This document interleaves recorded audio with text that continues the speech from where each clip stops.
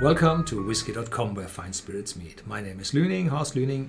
This is my son Ben, and today we have the best whiskies from May 2020. Yeah, the Whisky.com award.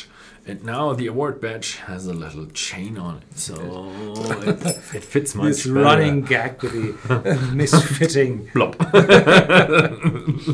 Yeah, so the first one was a really astonishing one. Tom & Towel Chérie. That means friendship. And it's a limited edition from Tom & Towel, and it's a Oloroso sherry cask. And that is really amazing because Tom & Towel is the gentle dram, and they're really gentle. They have a nice, round, easy sipping whiskey, and that combined with this Oloroso maturation gives you a really, really nice, fruity, gentle dram. And my question for Tom & Towel only is, why is this not a standard bottling? Why is that a limited edition? And it's going to be a shame when it's gone. Yeah, probably they will recognize how fast this whiskey will sell, and then they have a longer. Probably that's a prototype for a longer version. Yeah, but I'm not sure. Maybe limited editions are often prototypes for bigger things. Yeah. So next one we had live last week, but not in English, unfortunately. Oh no! This time we have a lot of whiskies from our German stay-at-home live tastings, where we have Bleiben Sie zu Hause. Bleiben Sie zu Hause. Where we have small packages of whiskey that you can order at home and then have fun with us trying them. And this is the Japanese blended whiskey, and that's the Japanese Harmony. Hibiki, Suntory Hibiki Japanese Harmony. That's the one. And it's a very nice whiskey made from 3 different distilleries, Chita, Hakushu, and Yamazaki. And they have 10 different ingredients of in terms of distillery and in terms of casks and spirit within the casks. So this is a blend, so there are grains in it as well. And in Japan the blended whiskies have a bigger, higher reputation than the single ones. That's different to the rest of the world, but this is artisanal work, and it's very well done, very complex. Good job. Mm-hmm. So the next one is a special from Artback. We all know they come out every year, and they are pretty good. Same as this year. It's the Artback Black, and it's the black sheep amongst all the 3 other A's in the distillery. black. Yeah, and it's matured in Pinot Noir. Pinot Noir. Yeah, my French French is really good. And it has a black bottle, and everything is about black. And it also tastes really good. Otherwise, it wouldn't have got the award. So it's really good. Yeah, the Pinot Noir is the cask from the New Zealand vineyard called Cloudy Bay. So it's a very famous vineyard or chateau on the South Island of New Zealand. I visited it two years ago, and the mother company of Artback and this chateau is the same, Louis Vuitton Moet Hennessy. So there's this connection to these wonderful casks, and it was just a coincidence that I had a Pinot Noir of Cloudy Bay open at home.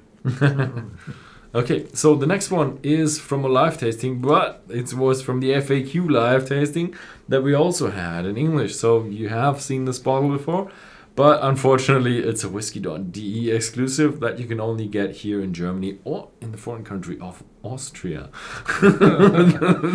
Don't laugh, the Austrians really feel foreigners. Yes, but they speak German. So, yeah, but it's a No, really they don't speak German, they speak high language. high language. Yeah. Yeah. They don't. They don't learn German in school. They high language. Schriftsprache, irgendwie, like something like that. But Buchsprache. it's a really nice whiskey from Loch Lomond. It's a bit atypical because Loch Lomond is not known for their finishes, but more for their bourbon casks. But more and more finishes and different casks are coming out from Loch Lomond. So their big rule of not finishing or not sherry or something, it's fading away. Yeah, it's fading away. And this one is a very special one. It's a first fill. It's a first fill Amontillado cask, and brings a wonderful addition to the taste of Loch Lomond. And well, these bottles are really new. Loch Lomond changed proprietors 5 years, 6 years ago, and now they move away from the 20 million liter output and go over to more special matured casks.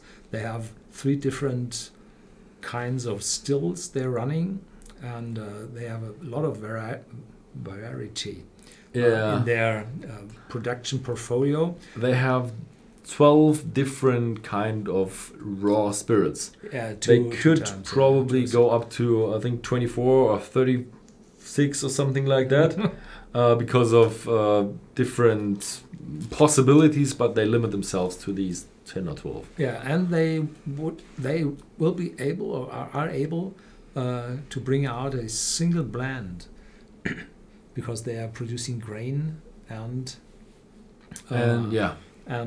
malt in the distillery.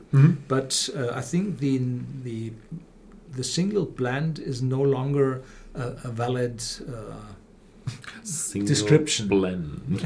Sounds contradictory. Yeah, so they are no longer allowed to use that, I think. Yeah. Yeah, so the last one is one from the German channel again. We didn't have it on the Whisky.com channel, so a bit puzzling there. But it's a really nice one we had. We tasted that in English a year ago or something. I think yes. Yes. So it gets a little. Oh, did we give it a award back then? Probably. Might be. Might be. But they will tell us and they key it in the database. 2 awards. You know, there are bottles out there which got 6 golden medals over the last 100 years. So they got 2 awards. So it's legitimate if it's a good bottle.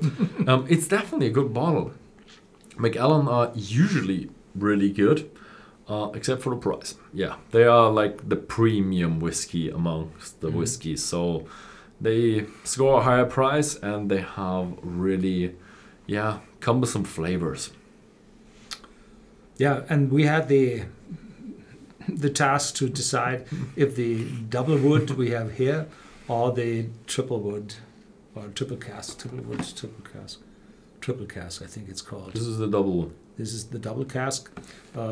Which one of those 2 to take? And well, I was the first one. I took this one. I think in the video you had been for the triple cask. It was really nice though. On the 12 year old. So it was a close race, I think. Yeah. So a nice range of whiskies this month. Let's see if we find maybe 1 or 2 of them within the year video, maybe. So do you have anything else? No. So thank you very much for watching. If you found this video interesting, then please feel free to subscribe to this channel and see you next time.